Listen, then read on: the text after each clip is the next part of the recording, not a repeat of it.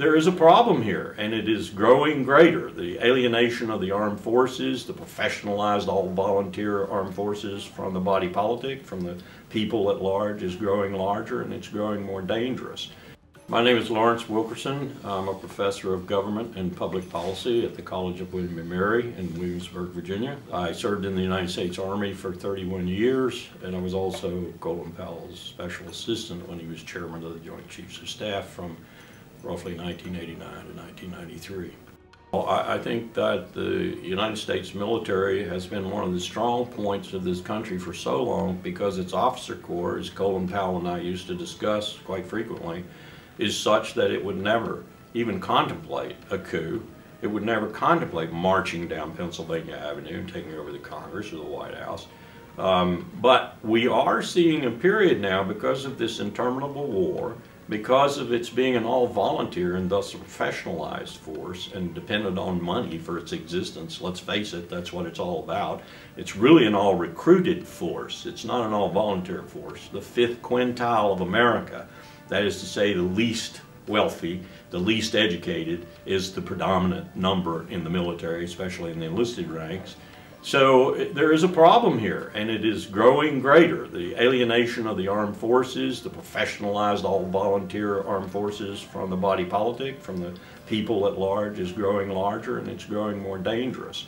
What's happening right now with the sitting president, who has a reluctance to use the military instrument in any overt sort of way, he's looking at a commander-in-chief in the Pacific and one of his lackeys out there who are challenging the civil-military relationship in this country right now, suggesting in open print and in public remarks that the Chinese need to be challenged in the South China Sea far more forcefully than we have thus far.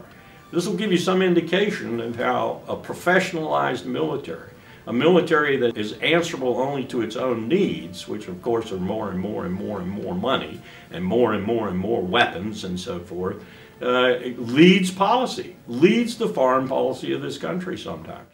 The national security budget is almost $1 trillion. It's over $1 trillion. When you throw in Department of Energy's nuclear weapons, throw in the intelligence budget, the Veterans Administration budget, and so forth, you get over $1 trillion. That's power. That's real power. And there is a certain fear in inexperience. None of these people have ever worked with the military, seriously. John Kasich, I mean, he's probably the closest. Ted Cruz, certainly not. Donald Trump, certainly not. Bernie Sanders has had some experience because he's been in the Senate, but not directly with the military. So all of them are going to be a little bit frightened. That's something you have to take into consideration because every single four-star general and admiral knows that. What does a president do when all these people descend on him, the chairman of the Joint Chiefs of Staff, the head of the NSA, and so forth, and say, Mr. President, you got to do this. You got to go kill people. You got to do it in the name of the United States of America, freedom, democracy, and everything else. You got to go do this. Well, he's got himself and maybe one or two of his advisors who are going to stand up to these people.